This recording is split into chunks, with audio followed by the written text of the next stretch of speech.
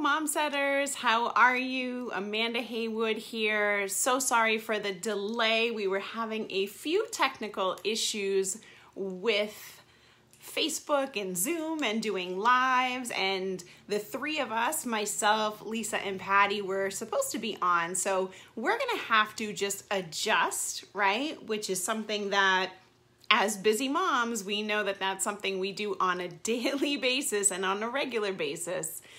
So what we're going to do is as soon as I finish my piece, I'm gonna hop off, and then Patty's gonna hop on live, and then Lisa's gonna hop on live to close us out. So a little bit silly with how we have to do this, but hey, that's just how it goes, right? You roll with the punches and you just make those adjustments, and that's just what we do, right? We're busy moms and we do that every single day.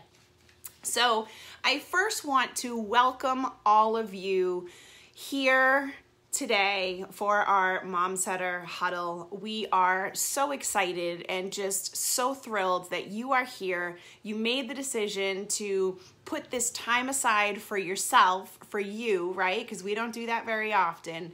And you're taking the time and you're hopping on here, and you're gonna get some great nuggets and some great content throughout the week. We have it set up so that today we're gonna be talking about the magic word, which I'll keep you in suspense for a little bit, right? And then tomorrow, Lisa's gonna come on and she's gonna talk about balance. Wednesday, I'm gonna hop on and I'm going to talk about organization. And then on Thursday, Patty's gonna hop on. She's gonna be chatting about self-image. And then Friday is set up so that it's gonna be a Q&A. So anything that you didn't have answered this week, or any questions that you might have or need some clarity on, we're gonna be having a Q&A session, which is going to be 12 o'clock noon Eastern Standard Time, where you can basically just ask any questions that you have and need clarity on anything. So again, we are so excited that you are here. Hopefully you have your journal, your notebook, favorite pen, whatever you need. Your favorite drink. I've got my protein shake in hand today because this is my late breakfast for today. And you're ready to basically get started. Who's ready? You can type in the chat. You're ready. You're excited. You're amped up, right? I see Evie's on. I see Lisa's on. Awesome. Good morning. Good morning. So, my name's Amanda Haywood. I am a busy mom of two beautiful girls, Braylon, who is 4 years old, going on 26, right? She's like little Miss Diva. She's got such a little attitude. She's just like personality, just galore, right? And then Amaya, who is my 2-year-old, and she is just super, super funny. And she's gonna be literally like Braylon's bodyguard. But they keep me on my toes. They keep me busy.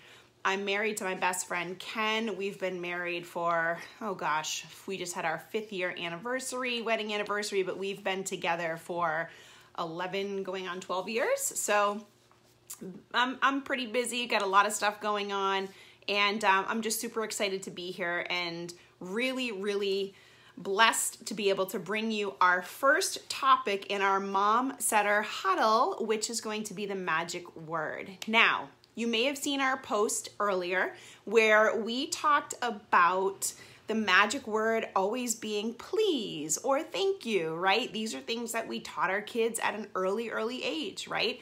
I know that I was always taught that, say please, say thank you. Well, it is important, okay? But I'm here to tell you that it's not exactly the magic word. Does anybody know what the magic word is? You can type it in the chat if you think you have an idea of what that is. But this word is something that is super important, and it's something that unfortunately is not really taught at a young age. It's not taught in schools like it should be. Anybody want to take a guess? Drum roll, please. The magic word is attitude, okay? Attitude is super, super important. Super important. Now, I'll give you a second or two if you want to try to give me your best definition of what you think attitude is in the chat.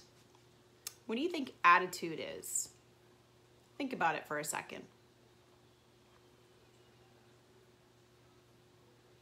So if I had to define attitude in the best possible way, right, and simplest way, it's the composite of your thoughts, your feelings, and your actions, all right? So basically, anything that you're thinking throughout the day, anything that you're feeling, those things combined, right, not just alone, but combined are going to create those actions that you have during the day, okay? So what do I mean by that? So if you're basically having a day that is just like really lousy and you're thinking negative thoughts and you're feeling just like that icky feeling inside, then more than likely those things combined are going to create a not so great action, right? You might react instead of responding to a situation that comes up.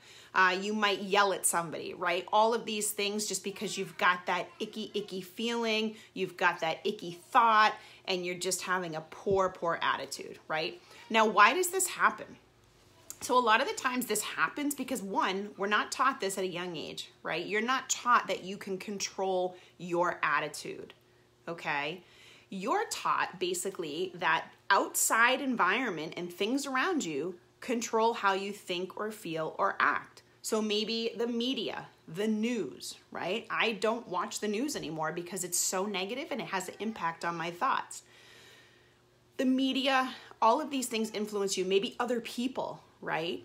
And it's not their fault because that's how they were taught. That's what they learned. It's not their fault. But you let sometimes that negativity and their idea of what an attitude or a good attitude is affect you, okay? Maybe it's other environments. Maybe it's just what you learned, right, from people in your family.